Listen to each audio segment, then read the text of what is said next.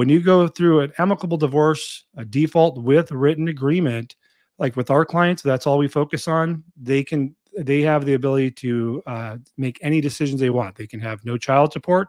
They can, again, they're not waiving it. They're just saying, yeah, child support was calculated at X, but we agree that child support will be 0. And we have some language we put in there to make that happen. So if you're going through an amicable divorce, there's a way of having that happen. You can terminate spousal and long-term marriage through a waiver you would sign. And we have special language to have child support set at 0. And we get a lot of flack from this because people say, hey, how are you getting 0 support orders through the court? It's called a non-guideline order. There's actually a form for it. And you basically say, here's the spousal support calculation. Let's say it was $1,000, but the parties agree and not under duress that it's in the best interest of the minor children that spouse or the child support be set at 0.